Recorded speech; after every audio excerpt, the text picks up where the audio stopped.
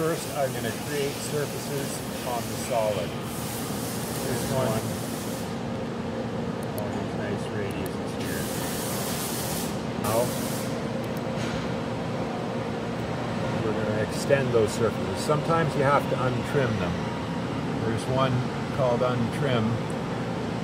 Looks like that. They won't extend if they're trimmed. These ones are not trimmed, I know by looking at them. So you click, drag, click. You set your distance here.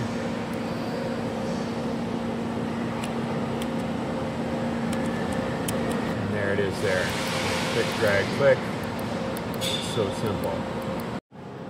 Finished parallel is a path that's hidden. I had to dig it out of the woodwork. So when you're setting up your quick access toolbar, that's a good thing to look for. It works with the CD license. Here's what I was after.